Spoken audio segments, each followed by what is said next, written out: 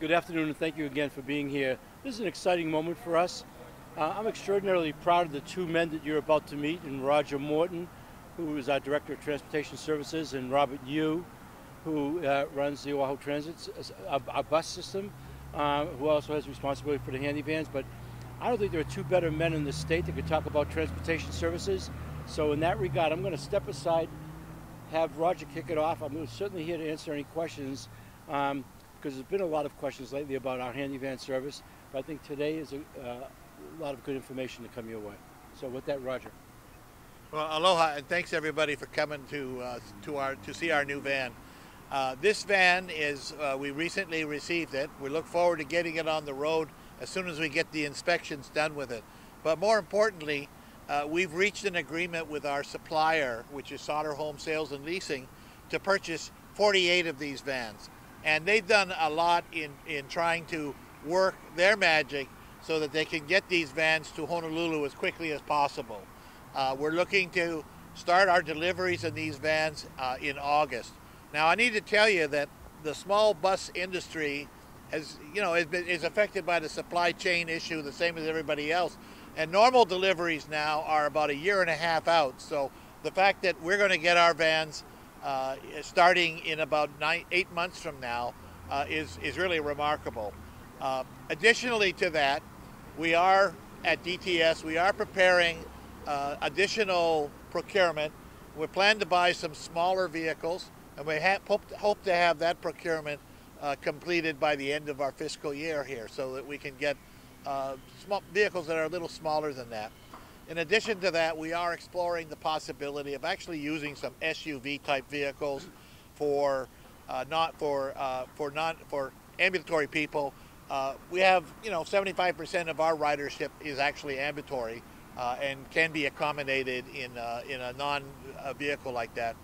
Finally, we're also looking to increase. OTS is looking to have a new contract to increase our use of supplemental providers. We've had a long relationship with various supplemental providers, such as the Cab, EcoCab, and other companies like that. I think we're using VIP right now. And we're going to have another procurement just to see how much of our business makes sense from that. And finally, the city is also putting their money where their mouth is. We have agreed to put another $750,000 into improving our reservation software so that our riders will, within about a year or so's time, be able to self-schedule some of their trips. We know that all of our riders won't be able to do that, but we think that if we can get 25–30% of our riders to actually use computers to schedule their trips, that'll be better for everybody if we can do that. I'd like to, at this point, I'd like to ask Robert Yu to come up. Well, before I do that, I did want to make one more mahalo, and that is, as you guys can imagine, we had to burn a lot of midnight oil to get this transaction happening. The situation was that the industry has gotten smaller. There's fewer vehicles being produced, and prices have been going up all over the country. So we were faced with needing to negotiate a price. We did it quickly. We did it in a business-like way, and our people in our budget department, our budget and fiscal department, I really want to thank them for their help in getting out in days what we would normally take a month or so to do, and also our own internal staff. Gerald Hayeda and Eileen Mark is somewhere. They spent a lot of nights making sure that this transaction could occur so that we could get these vans ordered before January 1st of this year. And as a result of that, now we're here. We have the first van here, which is a pilot van. Again, we're looking forward to getting it on the street as soon as we do it. It's got a lot of new features. It's a little smaller. It's got a better ride quality on it, and it's got a few other features as well. But at this point, I'd like my colleague, Robert Yu, to come up and just say a few words on behalf of OTS. Okay, thanks, Director Morton.